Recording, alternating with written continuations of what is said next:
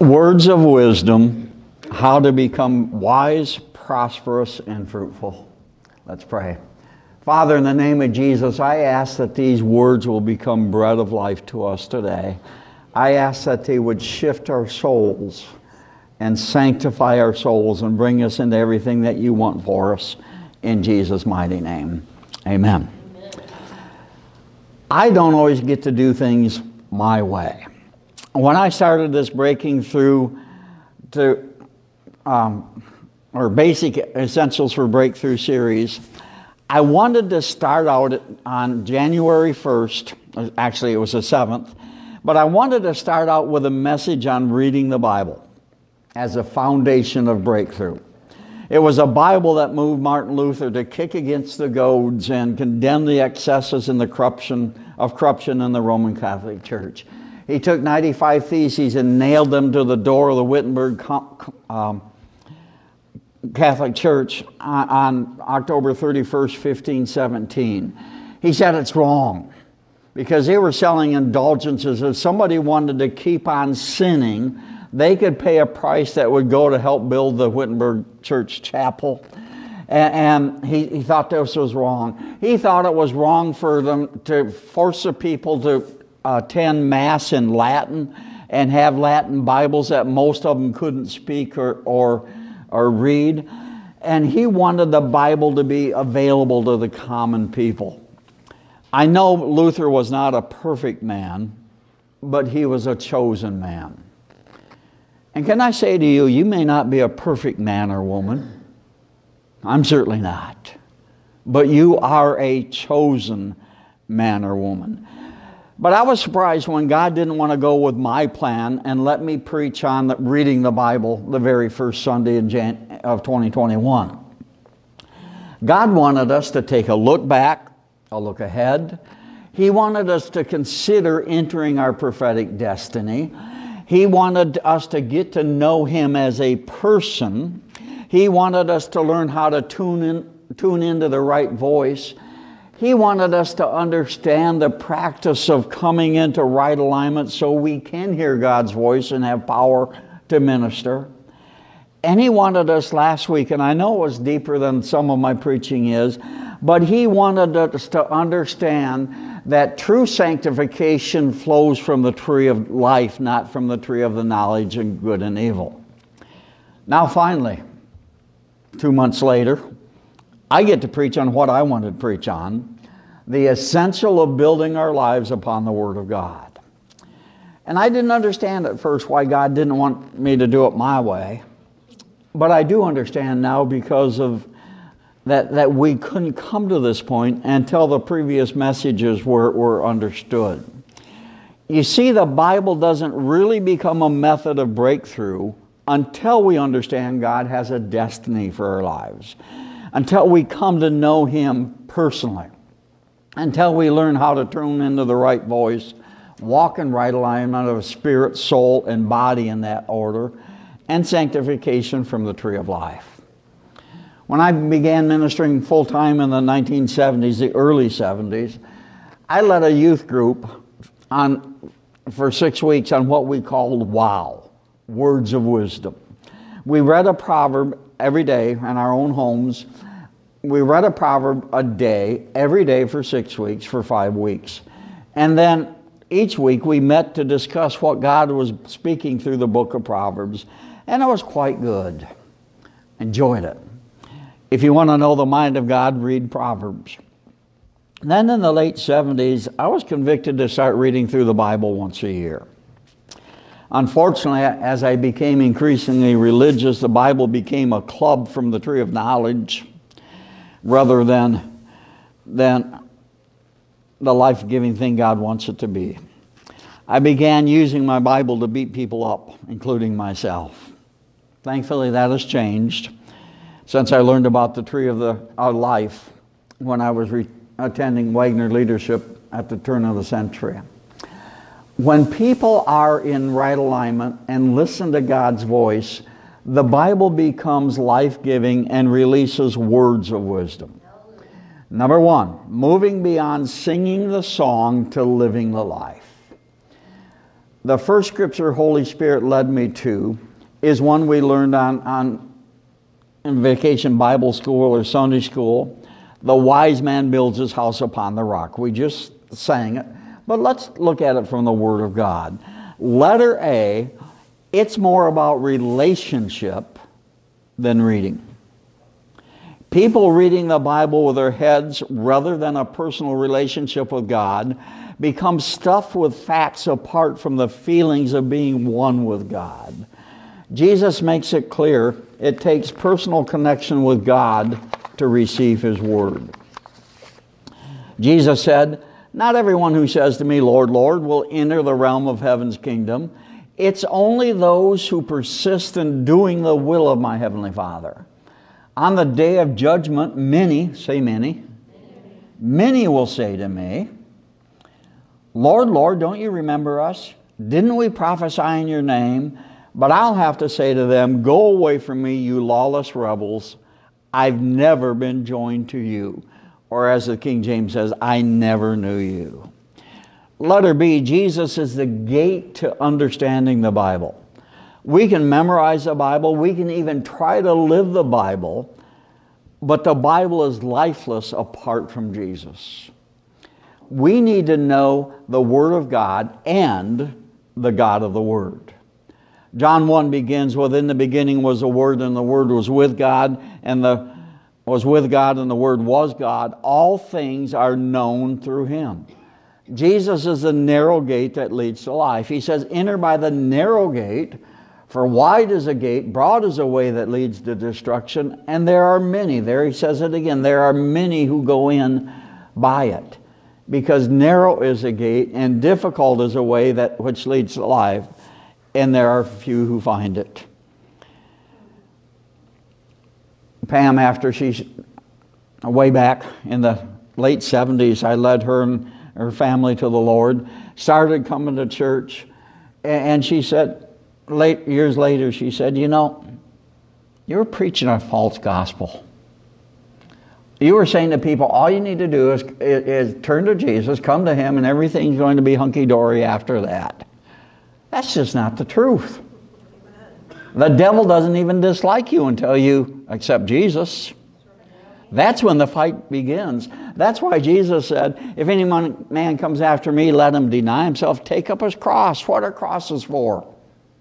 They're not to wear around your neck, they're to die on. If you want to come after me, if you want to be my disciple, take up your cross and follow me. Letter C, the Bible becomes our wisdom only when we apply it to life. Back from our scripture that we sang, everyone who hears my teaching and applies it to his life can be compared to a wise man who built his house on an unshakable foundation. When the rains fell and the flood came and the fierce winds beating upon his house, it stood firm because of its strong foundation. God gave me a funny picture here. Knowing the Word of God and not applying it is like walking on one leg. You can hobble, you can hop, but you're not going to get anywhere fast. The same is true in trying to apply the Bible and the Christian life apart from knowing and living the Bible. They have to work together to give you a stable walk that takes you all the way to your destiny. Letter D, this might surprise you. It can be dangerous to hear Jesus' teaching and not walk it out. Jesus said, "Anyone who hears my teaching and does not apply it to his life can be compared to a foolish man who built his house on the sand. When it rained and the flood came with winds and waves beating upon the house, it collapsed and was swept away." Light received brings more light. If you receive what the Word of God is saying, if you receive what God's speaking through the music or through the message, you'll get more light. It'll increase. Light rejected brings darkness. If a person does not commit adultery, for example, but gives into lust or pornography, he or she walks in darkness, which will bring more darkness. If you come to the light of the Word and repent of what's wrong, then increasing light will come. Letter E, if you really know Jesus and really hold to His teachings, you become overwhelmed by His presence. That's where I want to live. How about you? Where His presence is so close and tangible that you know He's walking with you every day. Is just a closer walk with Jesus your plea? Matthew 7:28-29 from the Passion Translation. By the time Jesus finished speaking, the crowds were dazed and overwhelmed by His teaching, because His words carried such great authority, quite unlike their religious scholars. Pam and I did a couple of deep healings this week, and one was a lady that lives 2.5 hours north of here, so we did it by Skype. And we just began the meeting, and Pam is the intercessor, and she writes down what God's telling her. She wrote down, horrible headache. So without even saying anything about it, I prayed that this horrible headache that this woman had would leave, and she began to weep. She had a horrible headache. We prayed, God took it away. And time after time during that 2-hour appointment, Pam would write something down, we'd act upon it, and the woman would be blessed. She wrote back to me last night or the night before and said, my husband says I'm different. I'm even treating my father better. Meeting with the Word of God and following it. Number 2, building your life on the Word of God. Letter A, eat the bread of life and be strong. I tell you, the Bible doesn't do you any good sitting on the coffee table or on a shelf. I remember I was visiting a guy that pretended to be a great Christian one day, and we were having a religious discussion, and I said, I hadn't brought a Bible. And I said, well, do you have a Bible? And he said to his daughter, get that book Daddy's always reading. I won't even tell you what book she brought. It was not the Bible. Jesus says, man does not live by bread alone, but by every word that proceeds from the mouth of God, Matthew 4:4. Jesus withstood attacks from the devil. He withstood attacks from people. He conquered every temptation by clinging to the spoken Word of God and the written Word of God. I don't think Jesus ever missed a day of reading the Bible and listening to God. And if Jesus needed that, don't you think we do? Letter B, set regular meal times. And I'm talking about spiritual meals here. People tend to become cranky if they do not eat their meals on time. Ask any mother. Ask any wife.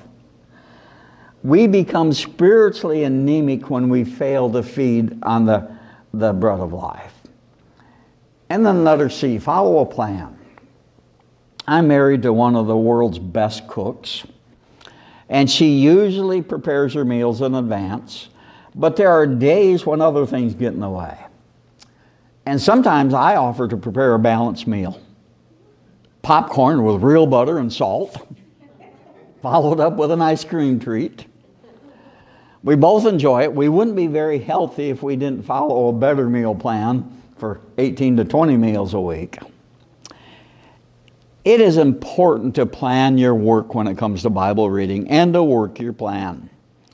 For Pam and I, the very best time works first thing in the morning. Our first cup of coffee, we sit down. We read the Bible. We pray together. For the last 6 months, we've listened to Dutch Sheets and has given me 15 program. And then we get up and about our day. For other people, it works best just before going to bed. I can't understand that. People are reading their Bible at 11 o'clock at night. Is God even awake then?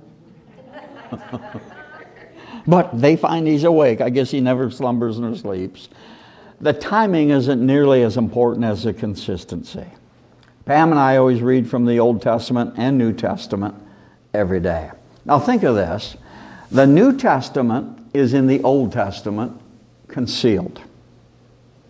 I'll tell you, once you understand the Old Testament, or the New Testament, Then when you read how Adam and Eve sinned, and they tried to cover themselves with fig leaves, about the size of a maple leaf, tried to cover their nakedness that way, and God killed an animal and made cloaks of skin for them. You don't really understand that until you read, "For God so loved the world that He gave His only begotten Son, that whoever believes in Him might not perish but have everlasting life." You don't understand the sacrifices of the Old Testament until you read about Jesus' sacrifice in the New Testament. But then the Old Testament is in the New Testament revealed. You just can't fully understand the Old Testament without the New Testament. That's why the Pharisees were so confounded. And you can't fully understand the New Testament without understanding the Old Testament. I'll repeat it. The New Testament is in the Old concealed. The Old Testament is in the New revealed. Now, Pam and I use different programs over the years. And just like we'd not like to eat popcorn and ice cream for every meal, people shouldn't eat just the Old Testament or just the New Testament. A well-balanced diet is better. We've got in the back, and I can make some more if we run out of them. We have reading plans that show you a way you can read through you can read the New Testament and just the New Testament, or you can read the Solid Life Reading Plan where you read the New Testament and the Old Testament, or the 3-2 plan, 1-2 plan where you read the Old Testament once and the New Testament twice a year. It's not that hard. Pam and I have done the 2-1 plan or the 1-2 plan for probably the last 10 years. Takes you half an hour a day, sometimes more, sometimes a little less. But what's more important than looking into the Word of God? Number 3, benefits for building your house upon God's Word. Letter A, I don't know if I need to share this. I argued with the Lord about it. But one year, way back in the 70s, I had read through my Bible and was done with it for the year. And I thought, I'm going to read the Apocrypha. The Apocrypha is a book that some traditions and some churches put between the Old Testament and the New Testament. It's a series of ancient writings. And I thought, well, God, I'm done with the Bible, so I'm going to start reading the Apocrypha over the next week or two. Within 2 or 3 days, I was spiritually anemic. I really felt the loss of power because I wasn't being well fed by what the true Word of God is. It's okay to read the Apocrypha, but it's the Old Testament, it's a New Testament that brings you life and strength. So what are the benefits of building your house on the rock of God's Word? Letter A, the first benefit is purity. I love the way the Passion Translation says it. How can a young man or young woman stay pure? Only by living in the Word of God and walking in its truth. Letter B, the second benefit is a complete makeover. Wow. You see these people on TV, they get a complete makeover physically, and somebody that was ugly as a swine becomes beautiful as a pearl. Well, the Word of God can do that to you spiritually. Think of it. Complete makeover of mind, will, and emotions. James wrote to the people who were in the worst of times. Christianity was being mocked. Employment was not secure. There was a lot of infighting. Parents or even families were dividing over the faith and believing in Jesus Christ. And James warns people, you're in danger of becoming double-minded. That's actually a word that everybody thinks that James invented. Dipsukos, divided soul. And James came up with this word to describe people that aren't fully in to the Word of God. And he said, you're double-souled, you're mixed up, you're dissociated, you're fragmented. But then he shares a truth a little bit later on. He says, get rid of all uncleanness and the rampant outgrowth of wickedness, and in a humble, gentle, modest spirit, receive and welcome the word of which implanted and rooted in your hearts contains the power to save your souls. Now wait a minute, James is writing to people who are already saved. He was writing to people that were so standing for Jesus that they would face death rather than deny Jesus. And he says, people, you need to get your soul saved. You may be born again, but your soul, your mind, the way you think, your emotions, the way you feel, and your will, the way you choose, still needs to be saved. And he said the engrafted word has the power to bring your soul and your mind and your spirit into right alignment. Holy Spirit and our human spirit taking charge of our mind, will, and emotions, taking charge of our body. So James says you need to learn how to engraft the Word of God in your heart.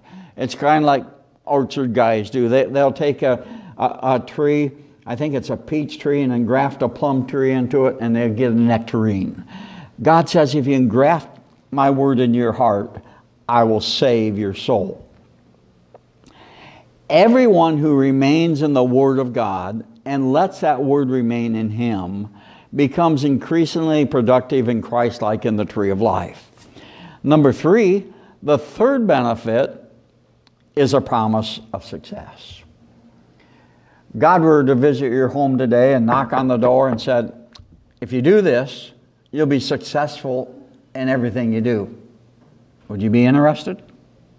You might say, well, Lord, does that mean I'll get promotion at my job? He said, if you do what I tell you to do, you'll be successful in anything. Does it mean I'll get my finances straightened out? He'll say, well, if you do this, you'll be successful in everything you do. Well, I get my marriage straightened out. Well, if you do this, you'll be successful in everything you do.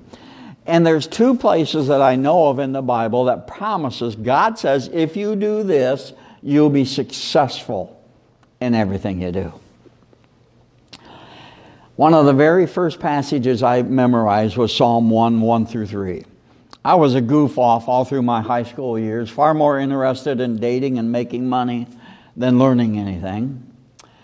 I'd thought about going to college when I graduated. I wanted to become a band director.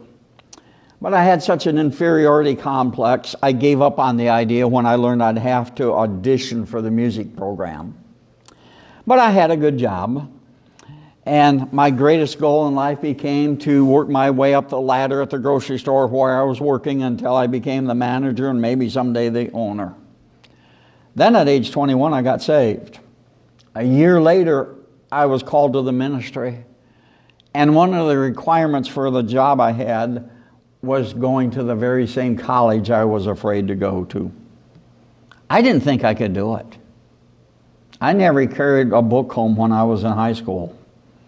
I was a submarine student, mostly below sea level.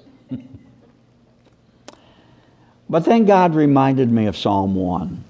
Blessed is a man who walks not in the counsel of the ungodly, nor stands in the way of sinners, nor sits on the seat of the scornful, but his delight is in the law of the Lord, and in his law he meditates day and night. Whenever you're reading the Bible, especially in the Old Testament, and you see the word Lord in all capital letters, or sometimes the capital letters are small, but they're still capital O, capital R, capital D. Every time you see that, it's giving you the name Jehovah. And it says if you meditate on the word of Jehovah, you'll, and not let it depart from your mouth, that you may observe to do according to all that's written in it, then you'll make your way prosperous, and then you will have good success. You know, I found that true. I went to Spring Harbor, I was afraid. And I really struggled with my classes, and then God reminded me of Psalm 1. So I went back to memorizing the word and meditating on it at night. And I got to where I was in the high B's and low A's. I made it to the dean's list. I graduated in 4 years. All because I took God at His word. I knew if I did what God said, God would do what He said that He would do. And I discovered this not only worked for me, but also for those I counsel. Remember a teenager who had dropped out of school because of drug addiction. Back then it was LSD. When I met him, he could hardly carry on a conversation. Right in the middle of a sentence, he'd forget what he was talking about. But I led him to Christ, and he sensed a call on his life, but his mind wasn't getting any better. So I challenged him to do the impossible. Memorize Joshua 1:8. Think about it when you're awake, thinking about it when you wake up at night. Just memorize it, meditate on it. He went back and got his GED. Then he said, I want to go to the college you went to. So I took him up there, and they gave him a chance. He said, we'll put you on probation. You can start school here. And he too proved the Lord's promise true. He graduated in 4 years, became a youth guidance counselor, dedicated his life to ministry. Nothing can hold a person back who meditates on God's Word. Number 4, visit every section in the library of Scripture. The Bible is not a book, but a library. Just like the Sturgis Library, there are several sections in it. Each section is special and meets some important needs. We're told to study and show ourselves approved unto God, a workman that needeth not to be ashamed, rightly dividing the word of truth. So let's take a deep look at the library of Scripture. In the Older Testament, there's the Torah, the Pentateuch, Genesis, Exodus, Leviticus, Numbers, and Deuteronomy. And let me tell you, if you're trying to read straight through, you read Leviticus, and that's giving of the law, and you read Deuteronomy, and that's a second giving of the law. It's a repeat. Just warning you. The historical books are Joshua through Esther. The Hebrew poetic literature is Job through the Song of Solomon. Do you know that Job was written as a play? If you look at, like in the Old King James, there's Act 1, there's Scene 1. It was actually done as a play, but it's the earliest book of the Bible. The Psalms and songs are songs that reveal the heart of God. If you want to know God's heart, I'll give you a challenge. I've done it several times. Read 5 Psalms a day. Today is February 21, so you'd read Psalm 21, add 30 to it, 51, add 30 to it, 81, add 30 to it, 121, add, I got off in my counting there. But anyways, you do that 5 times. Tomorrow you read Psalm 22, 52, 82, 112, and add 30 to it, 42. And you do that, you get to know the heart of God. The Proverbs reveal the wisdom of God. And I've done this several times. I haven't done it for a few years, maybe I should. But if you want to walk in wisdom, read a proverb every day. Today is the 21st, read Proverbs 21. Then there are the major or former prophets, Isaiah through Daniel. There's a minor prophets, Hosea through Malachi, or as the Italians call it, Malachi. I thought it was funny. The only reason the minor prophets are called minor is because they're shorter. And I'll prove to you how major they are. Peter quoted Joel 2:28-32, one of the minor prophets on the day of Pentecost, showing how important that text of Joel was. In the Newer Testament, there's the Gospels. Gospels means good news. Most people divide them between Matthew, Mark, Luke, and John. Some set John apart as a Johannine Gospel because it is written different than the other ones. There's the Apostolic History, which is really the Acts of the Apostles. There's a Pauline epistles, and epistles just means letters to the Romans through Philemon. And the general epistles. The letters in their order sometimes vary in different translations, but the general epistles include Hebrews, James, 1 Peter, 2 Peter, 1st, 2nd, and 3rd, John, and Jude. And people don't really know who wrote the book of Hebrews. You say, well, my King James says, book of Hebrews by Paul. It's not in the Greek, I've looked. Some think Priscilla might have written it. It was written with whoever wrote it was really intelligent and well-schooled. And then there's the 1st, 2nd, 3rd John, which are sometimes called the Johannine epistles. And then there's the Apocalypse or the Revelation, written by the same John who wrote the little books of John and the Gospel of John. Apocalypse is a really interesting word. In 2 Corinthians, I think it's 4 verse 3, it says that the unsaved cannot get saved because they have a calypsis, a veil over their eyes. It's described as something that's very real, a shield that keeps people from seeing the Word of God. In the Greek, they add the word alpha, to a word to make it mean the opposite. We do that in English. We say born, unborn, fruitful, unfruitful, productive, unfruitful. But here the revelation, the apocalypse, is putting not, in front of veiled. So when we tear down the veil, the apocalypse, a revelation of God, is able to come to us. Number 5, make yourself complete by studying the Word of God. 2 Timothy. All Scripture is given by inspiration of God and is profitable for doctrine, for reproof, for correction, for instruction in righteousness, or some Bibles say for training in righteousness, that the man of God, that the woman of God may be complete, thoroughly equipped for every good work. Now, a lot of people don't like the word doctrine, and all doctrine means is teachings. We need the teachings of the Word of God. And something interesting about that verse we just read in 2 Timothy, that was written before the New Testament was written. It was a letter that wasn't considered part of the canon of Scripture until years later. And when Timothy wrote that, he was saying, all the Old Testament is given by inspiration, and God looked ahead and all the New Testament is given by inspiration. Well, when Timothy wrote it, the New Testament wasn't yet.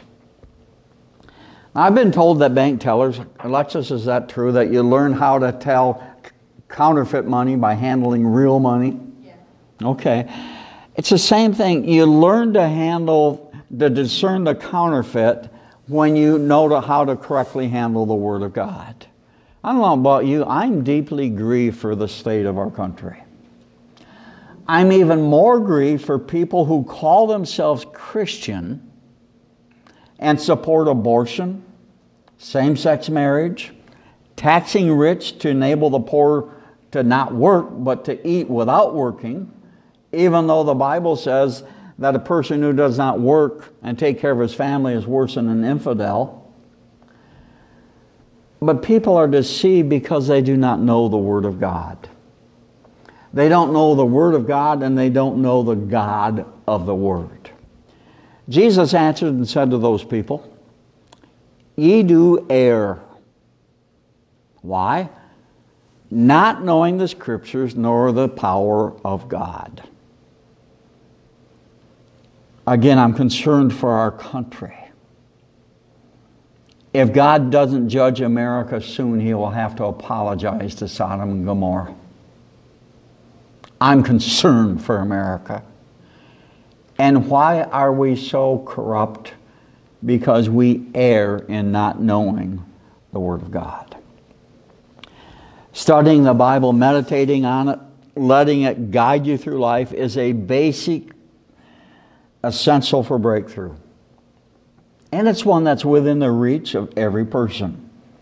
All you have to do is choose to pay the price of setting time to get to know the Word of God and the God of the Word.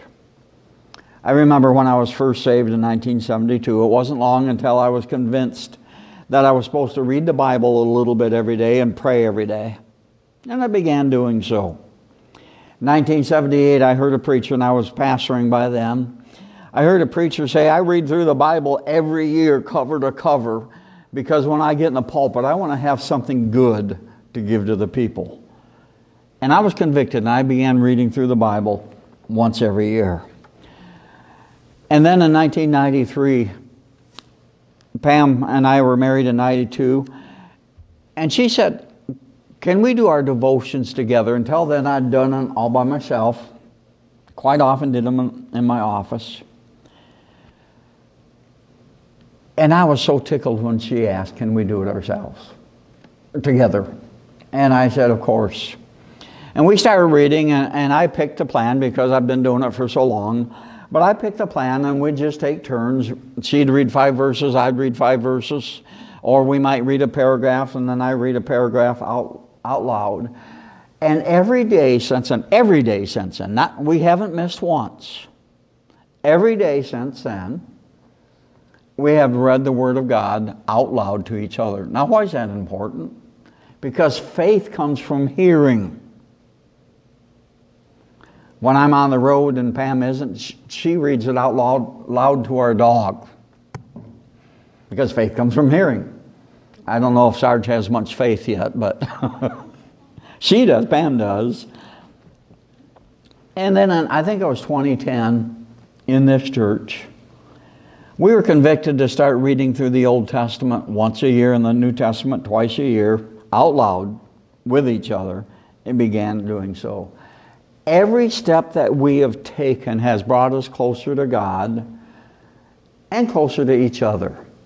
If you can imagine a big line going up to a peak. You take a couple, the closer they are to God, the closer they are to each other. How valuable is that? Each one of these steps in my life and later in Pam's in my life brought us closer to God and closer to each other. Each time we were convicted to do something and started doing something, and it became a lifestyle that blessed our lives. And everybody sitting here today is at that point today. Just commit to begin doing whatever you're convicted to do. Meditate on the Word of God, and He says your way will be prosperous and you will be successful in all that you do. If you would, bow your heads for prayer. And Holy Spirit, before I pray, I ask that you will speak. Speak to each person what you want them to do concerning the Word of God.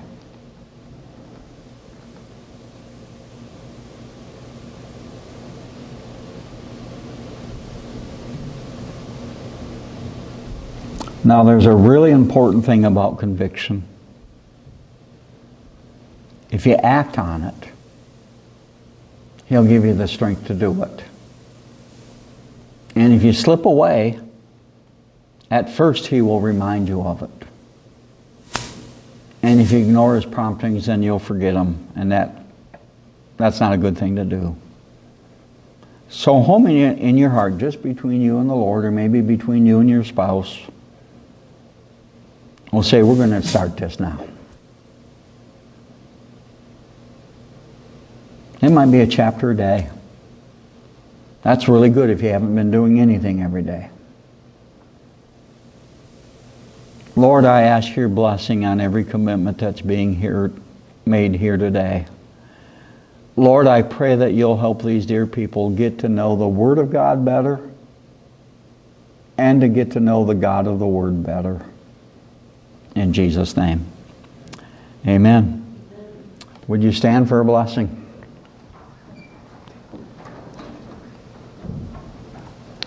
Father, I thank you today that as people hide your word in their hearts, you will keep their paths pure. We bless them today with that ability to grasp thank you, Lord, to grasp the Word of God. God just told me that some of you get sleepy when you try to read the Word of God, or that your mind kind of goes numb. Right now, in the name of Jesus Christ, we break the power of the spirit of slumber and the spirit of stupor. I want you to just blow when I tell it to leave. Spirits of slumber and stupor, loose these people. Go right now to the feet of Jesus. Make it go and it's gone. Lord, we pray for a connection between the Spirit of God and the spirit of men and women, and the Word of God, and we bless them that they stand on the solid rock, and no matter what happens, they will remain firm in Jesus' name. Amen.